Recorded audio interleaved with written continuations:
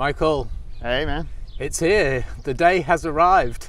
It's day 0, yes. Yeah, it's dawn in Eilat. We can see the glow in the background.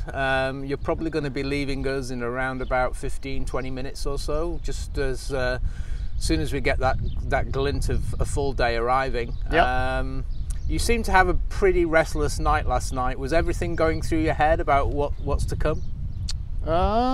Yeah, I'm not a good sleeper anyhow, so it was a little of just not being very astute at sleeping, and then, yeah, just kind of going through all the different things that could happen out on the trail, and yeah, what I'm trying to get out of it. And then the journey's long, and it's going to be arduous, and it's going to be tough, and so I'm trying to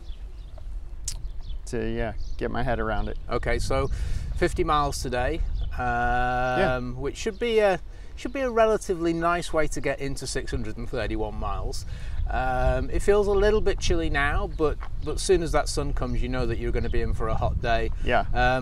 Strategy is sort of get a marathon done, take a break, then do another marathon. Yeah, I think that's what our plan is for today, and then we'll kind of adjust it based on, you know, how I'm feeling, how that kind of works, and then kind of use that strategy going forward or tweak it. And that's kind of the nice thing about doing these things. And we have a really dynamic crew, and so I'm not really worried about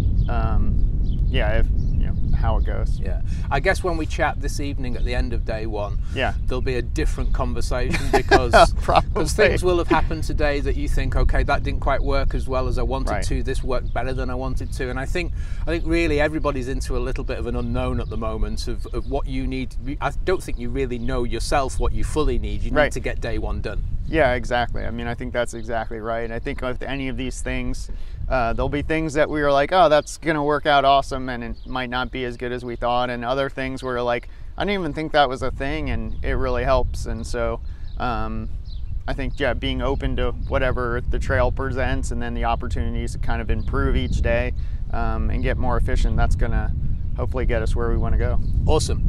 Well, have a fantastic day 1. Thank you very much. We'll catch up with you in the evening. Alrighty.